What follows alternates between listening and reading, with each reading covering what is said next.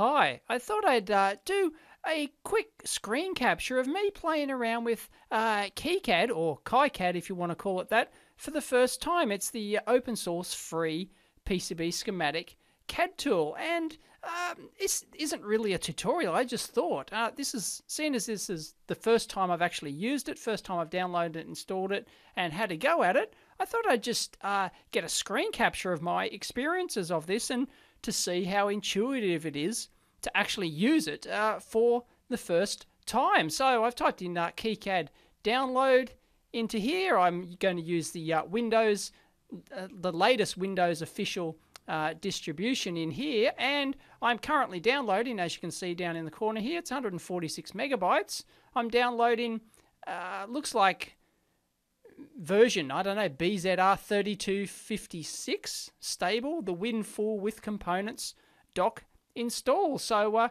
once this is done downloading it, we'll have a play around with it, install it for the first time, see if it's intuitive to use. And my CAD background, of course, I used to work for Altium, and I've used Altium for 20 plus years, so it's my main CAD tool. And the CAD tool I'm pretty much the only CAD tool I'm familiar with. I've dabbled with a couple of others, but never done anything serious. So my perspective will be coming from somebody who's used the professional Altium designer environment as a full-time PCB designer, or former full-time PCB designer. So that's my background, and I'll see if it just works the way that I intended, and just have a general play around with it, and I'll let you know what my first impressions are and my gut feel of the product when it first installs. So here we go, we're almost there.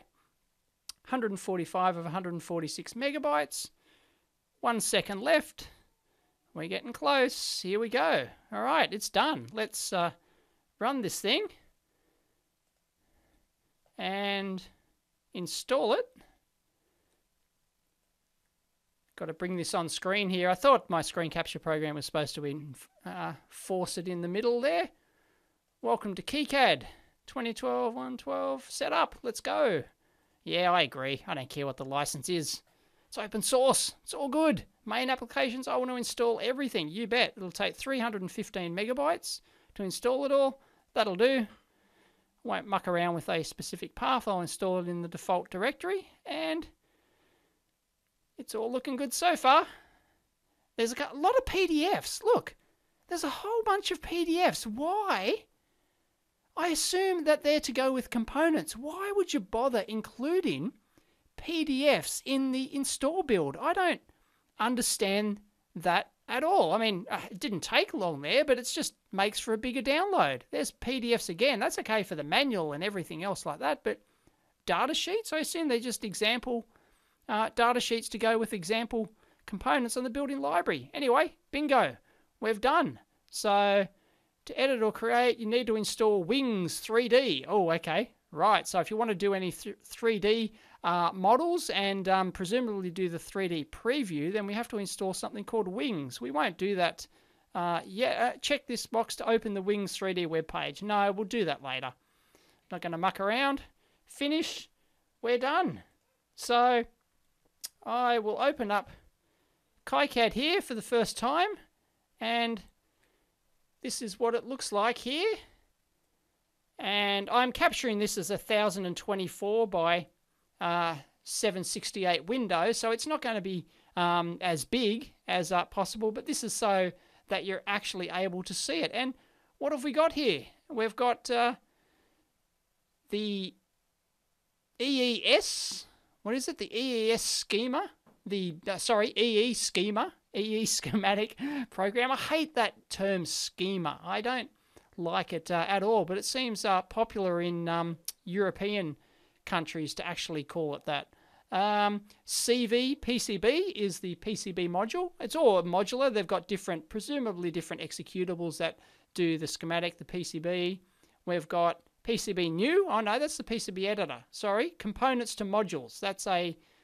It converts, is that the library? No, I think the library's somewhere else. Gerber view, bitmap to component. Excellent. So we can actually install, we can do bitmaps like you saw on my previous blog. I put the image of a platypus or on my board, and you could put your logo, whatever you want, on your board. That should be really nice. That's neat. And a PCB calculator. The Swiss Army knife. Let's open that. I'm curious to have a look at that, actually. Sorry, I'm going to drag things on screen. Okay, it's just got some track width. That's handy. It's got a trace width calculator to determine the current, to determine the trace width required for a specific current. So if you're designing a power supply board or something like that, and say it's got 1 amp current capability, 10 degrees rise here, this is what I'm talking about, temperature rise here. That 10 degrees is a nominal temperature rise, which you want to generally take as a rule of thumb. You don't want your traces to increase more than 10 degrees. You can if you're designing systems and you want higher margins and things like that, but 10 degrees is a good figure, so they give you that by default. That's good. Copper thickness in millimeters, 35.035 millimeters, and you can do it in microns or mils anyway. That's a default thickness. And your conductor length is 20 millimeters. Let's say we want a 100 millimeter power trace to go across our board, and we press this button over here. These are the formulas it uses to actually calculate it. It got it from the IPC 2221 standard. I think that's been updated recently because all these figures are very, they're based on an actual, like a curve in a characteristic, measured characteristic curve in the IPC 2221 standard.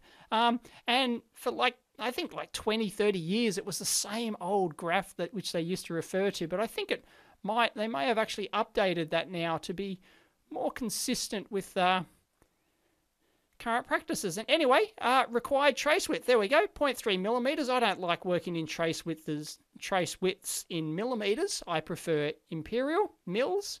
Oh, look, it doesn't automatically change. That's a bit annoying. You have to hit it again. There we go.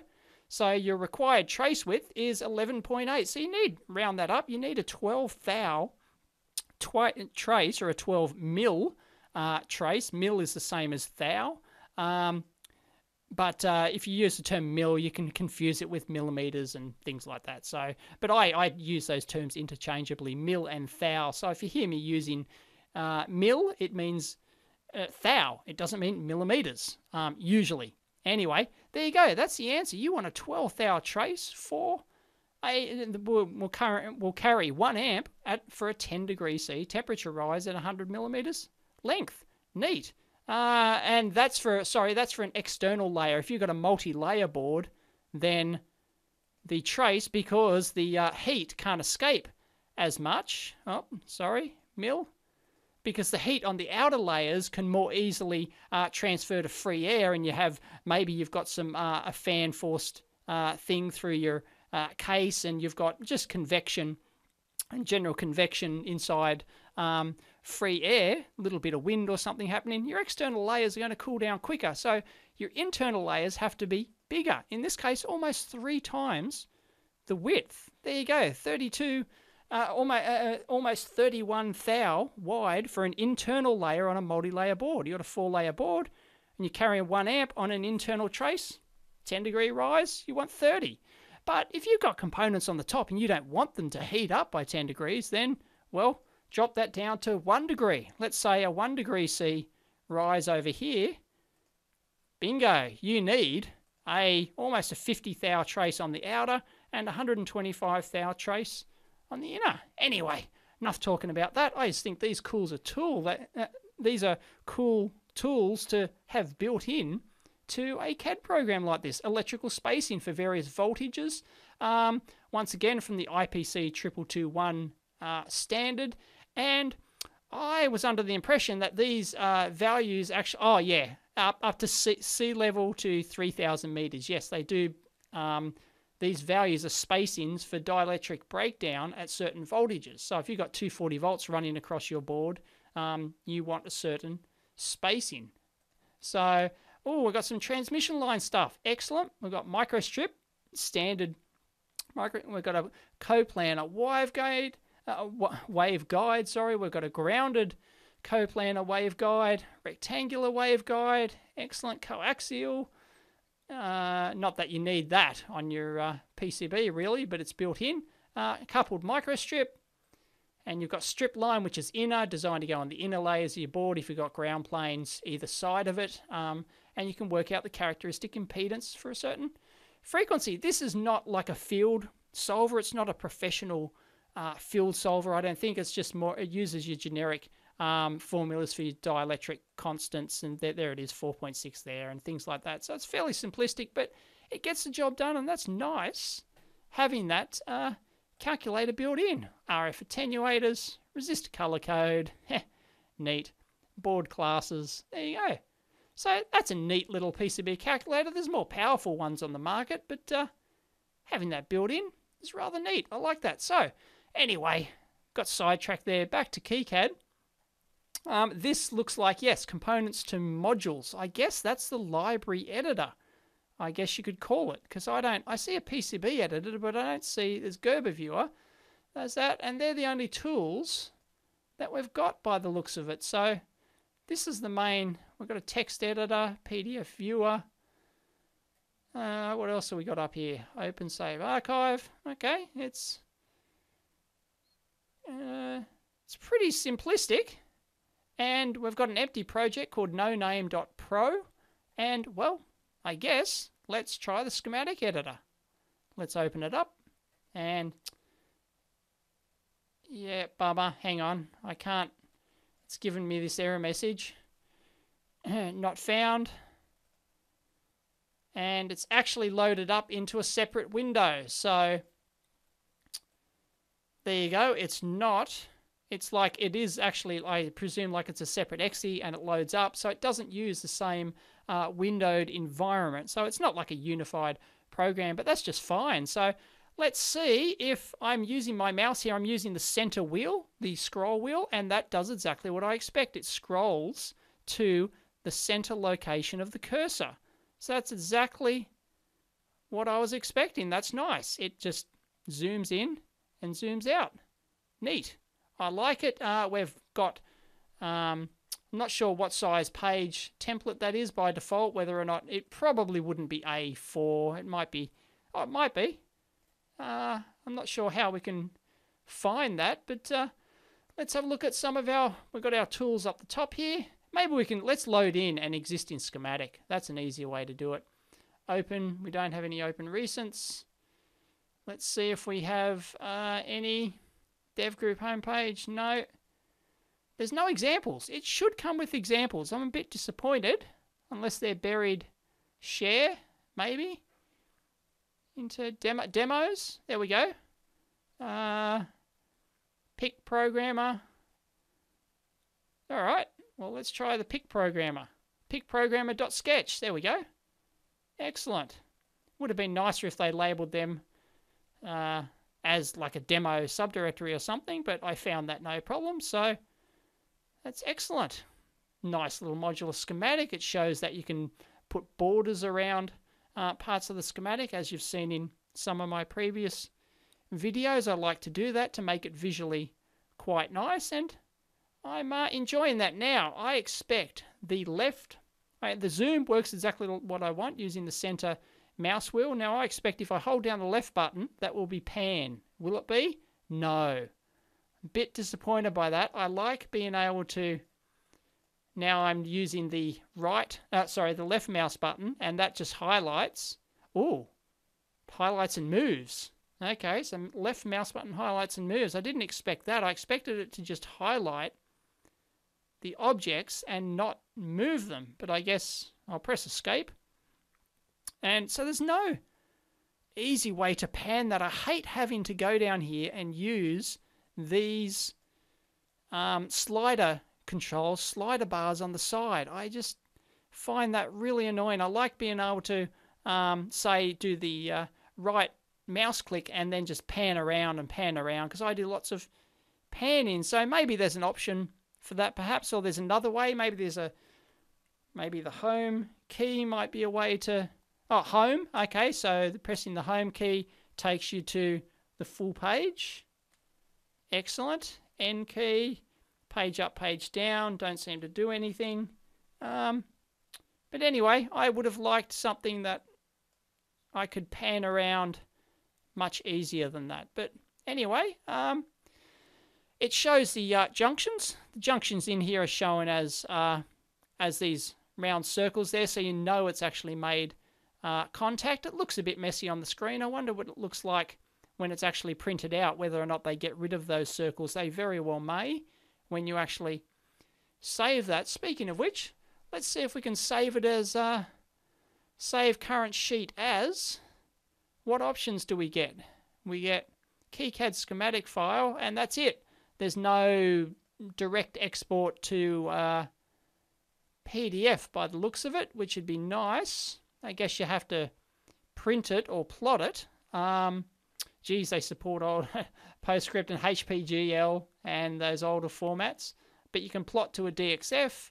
You can plot to clipboard, which is a bit silly, but if we print it, then we can, presumably, we can choose like a PDF printer driver, and you can print to a PDF that way. But it would have been failed to upgrade the user configuration file.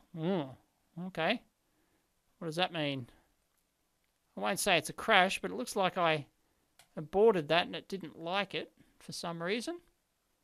So I would have preferred to see a direct PDF export, but anyway, we've got some back annotate functionality there. We've got place. We can place a component, a power port, and they have hotkeys, Shift A, Shift P, a wire, a bus. It can do bus oriented stuff, which is quite nice. Wire to bus entry, excellent. That's all good. No connect flag. That will be used for your design rule checking, your DRC. So if you don't want it to analyze a particular node in your circuit, like you've left a pin open or something and you don't want it to give you an error message, you left that pin floating for a reason, then you would put a no connect flag on there. So let's see if we can actually put that no connect. It's just an X. So if we put no connect on that pin like that, when we do a design rule check, it won't actually analyze that pin. Speaking of which, now it no, it doesn't stay in that mode. Okay, I pressed escape. Inches, millimeters, good. We can just switch. That'll be important in the PCB editor. You can just jump between inches and millimeters there. Change cursor shape. Draw wires and buses in any direction. Okay, so that's instead of 90-degree angles, it looks like you can do them in any direction, which is quite nice. Not often you want to do that, but when you do, it's good to have the capability to be able to draw any angles you want. Now, I was talking about the design rule check-in. There it is, ERC. Error rule check-in. And let's library browse, the library editor, annotate, see, generate netlist, bill of materials. Okay, the netlist can go out to like a SPICE simulator or something like that. A bomb, of course. We'll have to check that out. But let's just run the ERC here and test. Has it already run? I guess we have to test ERC. See, that doesn't make sense. Why is it called test ERC? Error rule, it's just, there should just be go or start or something like that. No connect symbol is connected to more than one pin. Pin connected to some other pins, but no pin to drive it. So that was that. Look, and it's flagged it. Nice. It's put error markers there. So it's flagged that I've done something dumb there. So if I highlight that, how do I delete? Edit, delete something. Okay, so I'm in delete mode now. Wonder if I press escape, I go back. Wonder if I press the delete key, does it put me into delete mode? Oh, no, I just deleted a component. Oops. Control Z. Thank you very much. It's back. All right. So obviously the delete key does not put you into delete mode, and that would have made sense. So I assume in the delete mode I can just go, okay, it's got several components because it doesn't know which one to choose. So I'm going to go the ERC, the no connect. It even puts up the ERC marker as an object. That's a bit unusual. So usually that shouldn't be an object on your schematic. It's just a marker, but we can erase that and go back into the ERC here, and I'll run that again. Test ERC, and there you go. I got rid of that error message. So that schematic, as it came, has one error in it, and it's a type error 3, pin connected to some other pins, but no pin to drive it. And there's the delete markers. So if you want to delete the markers from your page, you can do that. Pin connected to some other pins, but no pin to drive it. Okay. Pin 14, power in of component U5 is not driven. So there you go. It's a floating input. So the input to U5 is where? Down here probably?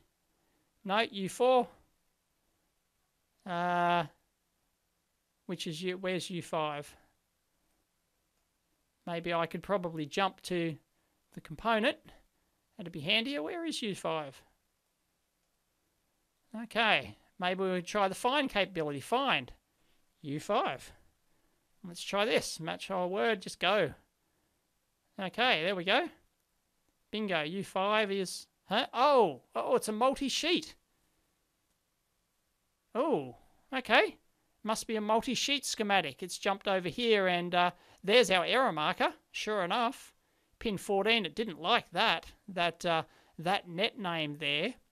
It obviously doesn't think that that's a power port, so it got confused, because this is, I assume that when you edit your components, this component here, you can, when you set your pins, you can place them up as power pins or data pins or not connected pins or whatever. You choose the pin type usually. That's how it works in Altium Designer anyway, and a lot of other packages. So I assume that it knows that's a power pin and it should be connected to power, but it doesn't like having just that net name. Hence, it gave us an error message there when we compiled our schematic. And this is handy to get your error if you ignore all these errors, you have to make sure that you know what you're doing.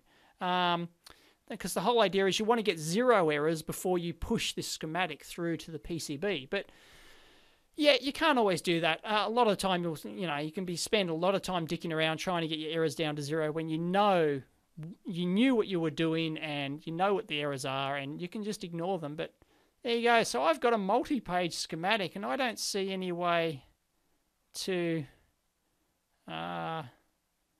jump around. It tells us about the part down here. Reference, U2, name 74HC125, component, library, and description, keywords.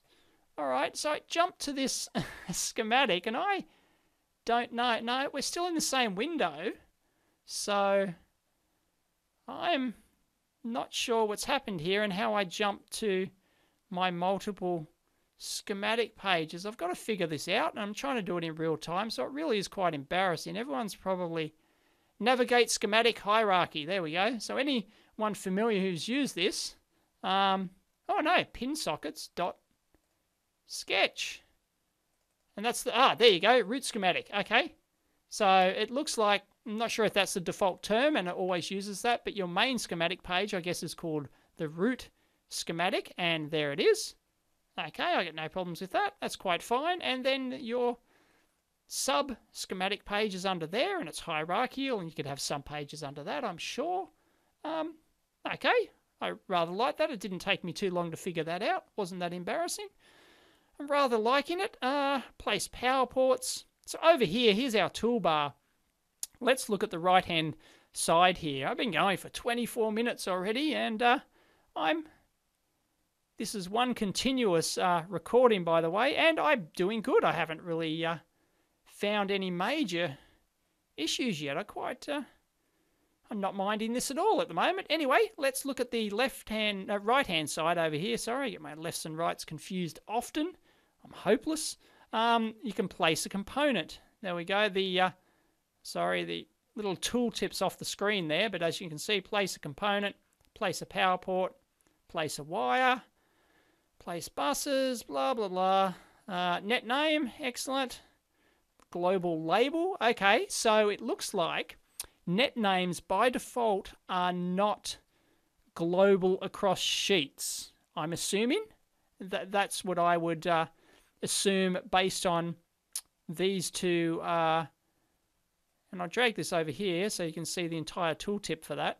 Place a global label. Warn in global labels with the same name are connected in whole hierarchy. Yep. So that's what I gathered from that, and that's fairly logical that net names are tied to the one sheet. A bit annoying if you want to, if you're used to just hacking a schematic together, not doing it hierarchical, but you need to separate the pages, and the nets aren't global across sheets. They don't connect. I assume you've got to use ports. Did we see a power port? Place a no, that's a power, like there's power or ground, but there's not. Place a junction. I wonder if it does auto junctions. We haven't actually tried that yet, but we will. No problems. Actually, let's try that now. Let's draw a wire here. We want to go from here, and by the way, it's set up the grid already, and the grid by default is, if you look down here, it's got the XY coordinates because we're in millimeters mode. So obviously this was an imperial grid. There we go. Yep. Although that's not rounded. Okay, we've got 0.1 inch. Oh, okay. Yes. Nope. So it's a 50 thou. Yes, the grid is 50 thou. Okay. So this is an imperial schematic grid, and it's done in 50 thou. So let's join this wire up here like this, and it does actually do the 90-degree bend like that. So that's quite nice. That works as I expected. And let's just go up here just for kicks, and bingo, we're connected, and it removed those dots. It auto removed those junctions. Very nice. That's what I'd expect it to do. Now I expect it to auto place a junction as well. Obviously, if we connect, we're still in the drawing mode, which is good. And I like that how if you go out this way, it draws a line in that direction. If you go up here first, it draws it in that direction. That works as expected. So I'm quite happy with that. If I go up there, bingo, it's auto-placed the junction. But if you want to, you can go in and place more junctions manually. But usually you shouldn't have to, because it's, maybe, that's right. Let's try this. Will it auto-junction a line if you go over another? So if you go over like that, I do not want this to auto-connect to that if I just go over it like this. So if I go over, bang, and it didn't. Okay, so it didn't actually, and that's exactly the behavior that I would have expected. So in that case, here's a case where you want to place a manual junction. So you get your manual junction, bang, I really expected that. A lot of people say that's bad practice to do T-junctions, cross junctions like that. So anyway, let's not get into that argument. What else have we got down here? So everything's working as expected so far. Quite happy.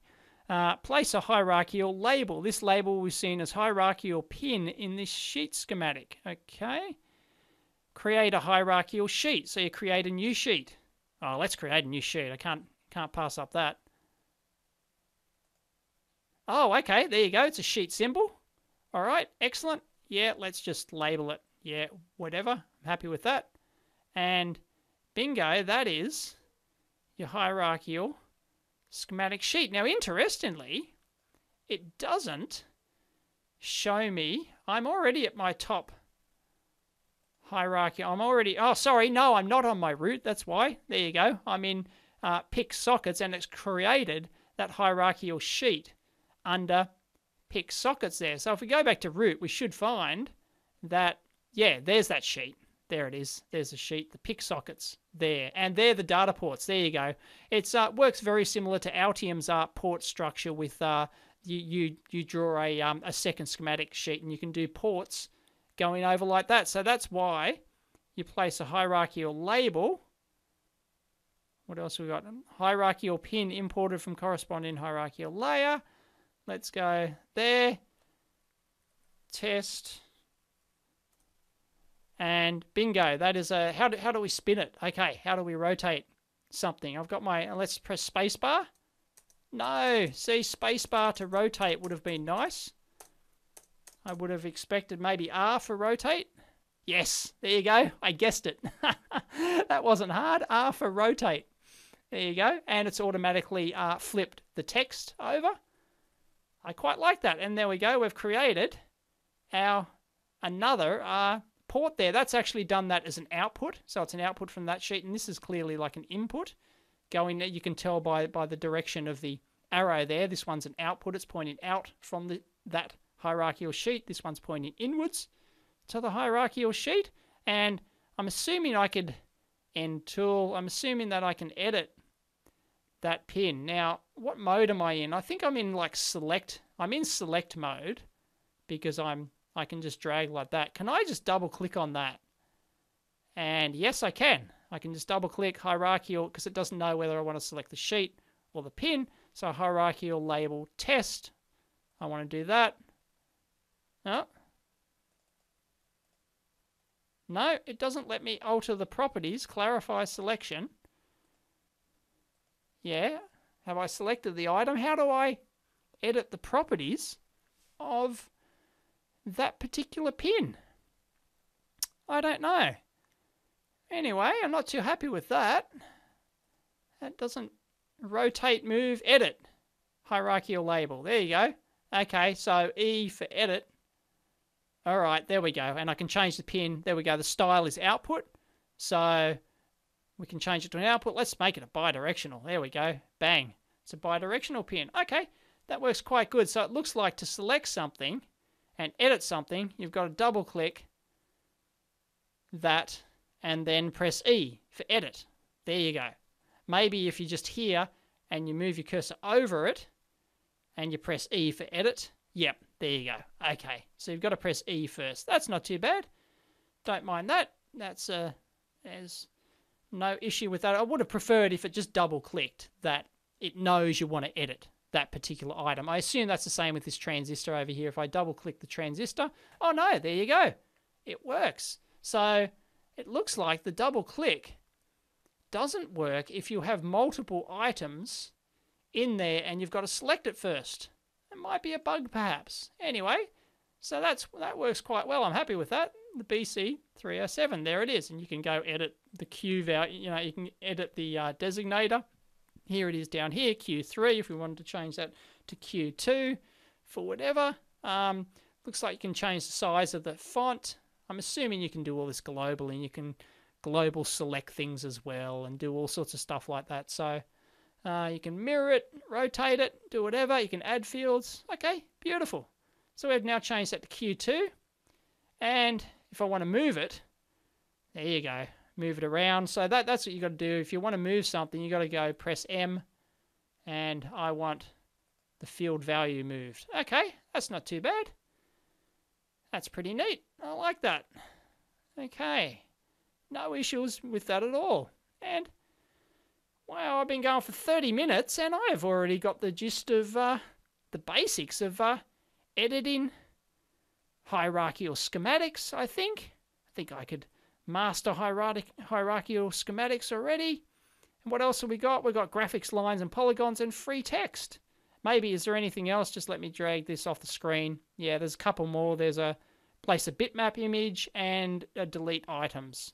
So it looks like you need at least, you need bigger than 1024 by 768 screen, I think, to reliably use this. But no, it's usable. You just can't get access to a couple of tools down the bottom there with that size screen. So if you're using this on, you know, a little netbook or something like that with 1024 by 768, you might be limited. Sorry, I'm capturing 1280 by 720 at the moment. A 16:9 aspect ratio screen here, but yeah, I'm fairly happy with that schematic editor so far. Annotate schematic, perform electric. Okay, the DRC's up there, generate netlist. It's all there. Let's have a look at the bill of materials. Components by reference. Yeah, whatever. Let's choose OK, and it's a list format. Okay, bill of materials. It only gives you a dot list. I assume it's a text format, like a comma-separated value file. We can probably save that. We'll have a look at that. Those sorts of things later, but there you go. I'm pretty happy with that schematic editor so far. Haven't tried to create schematic components yet, but let's have a look at the, let's go place. Hang on, where's our place component? Let's have a look at our libraries. Let's choose one. Select by browser. Ooh, okay, list all. Search by keyword. Let's see if it has a BC547 in it. Can we search by keyword? No. Okay. Well, we'll go select by browser. Here we go. Now we're talking. Here's our library browser. This is the library components it comes with. Presumably you can add your own. Oh, is that our current program? That's our current design. Look at that. It looks like it is loaded in that's our current design, the PIC programmer, and it looks like they're all the devices used in our current project. I like that. That's rather neat. I wonder if you can then take that and drag it over to here. Oh, that would have been neat. If you could take someone's existing schematic and just import their schematic and then just drag. Oh, that's a bit... Maybe there is a way to do it, but I was hoping that I could drag that. But that's really quite neat. What does it come with? ADCs and DACs. There we go. It's analog, heavily dependent analog devices ones there. 74XX series. That looks pretty complete. Pretty happy with that. Can't complain. That's an individual gate. I wonder if it auto increments. Let's try that. Huh? Oh, yeah, there we go. Part A, B, C, and D. It's got 4 separate parts because there's 4 gates in that AND gate, so that works as expected. Show De Morgan converted part. Ooh, really? It is. There you go. Hey, that's neat. I like that. Oh, boy. I wonder if it automatically does that or whether or not you have to program it in or not. That's interesting. ADC DAC, and then the De Morgan part, of course, vanishes. Analog switches, some DGs. Atmel. This looks... Wow. Somebody's a big Atmel fan. Whoever's done KiCAD, they're a big... That's a pretty comprehensive list of AT megaparts. Wow, that's pretty good. I like that. Wonder if it's got the same thing for PIC. Microchip, here we go. Yeah, they're obviously not nearly as big a PIC fan as they are, or whoever's contributed that thing. But I wonder if there's any central location, central repository where you can send your library parts and they actually get incorporated into the official build. I wonder if that's possible at all. But anyway, audio parts. There's a couple of audio amps and things there. 4000 series CMOS. That's not fully comprehensive, but a good selection there. Happy with that. It's got like a 4066 quad bilateral switch. Neat. Connectors. Okay, it's got generic connectors, of course. 10-way, things like that. I wonder how you do the footprint. If I just double click on that, it doesn't do anything. If I right click on it, I get nothing. So I wonder how you link in your footprint, actually. Getting sidetracked, zoom, auto home, select part to browse. Okay. No, oh, okay, because this is not the library editor. Duh, silly me. I thought we were in the library editor and we could actually edit parts here. We can't. This is just the library browser. So, Cypress parts, a few there. Device, it's got generic devices, diodes, 7-seg displays, dual diodes, okay, switches, transformers, all your generic parts. There's always a generic part which you won't find there, which is really annoying, but anyway, quite a few 7-segment displays. That's pretty good. DSPs, Intel parts, interface parts, looks like some I2C stuff, whatever that is. Linear devices, no, linear parts, not linear. So lots of national stuff there, LM331, so we've got op amps and comparators. Memory devices, we've got our EEPROMs and stuff like that. We've probably got our E-squared proms in here somewhere? Maybe? No. Microchip, microcontrollers, more PIC. I don't know. See, why are those microcontrollers, why are those PIC parts not in microchip? Somebody hasn't tidied up the library there. A couple of Motorola parts, old school stuff. 68 HC11, nice. Optocouplers, Phillips parts, power.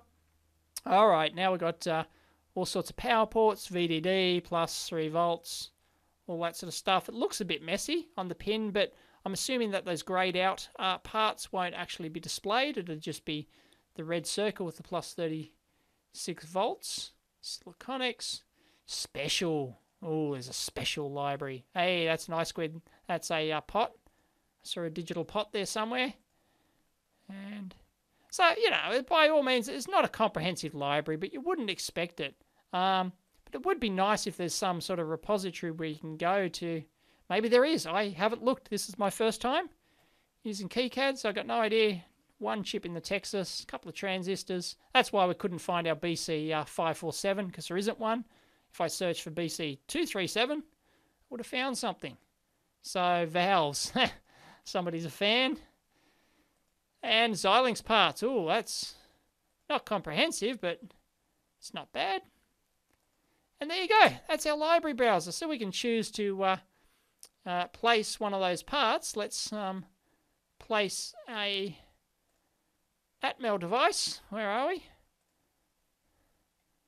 An AT Mega 161. How do we place? Do we just press OK?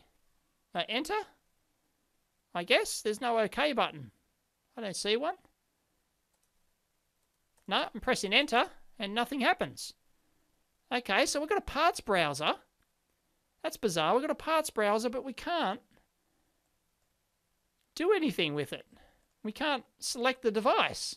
So I'd have to go back and actually choose an AT Mega 162-P. Huh?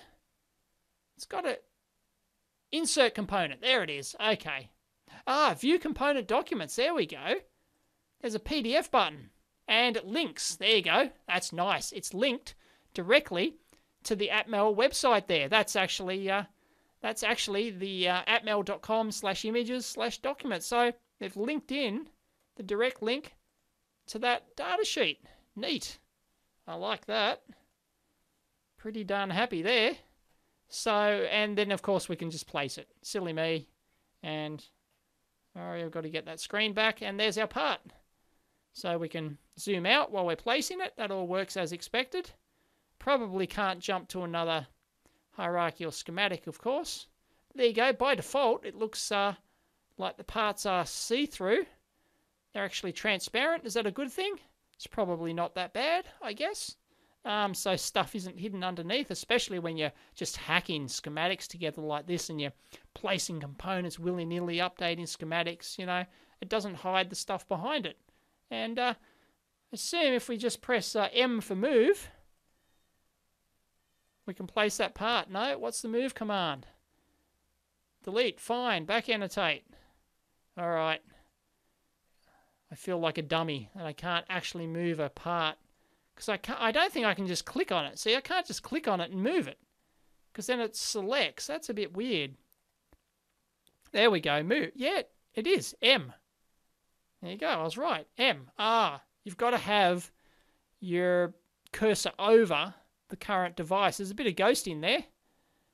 You see that when it first moved? I don't know if that's my video card or not. It seems very sluggish to sort of update that sort of stuff on the screen. I haven't seen, like I can actually almost see it painting in the colors and things like that. It's very slow.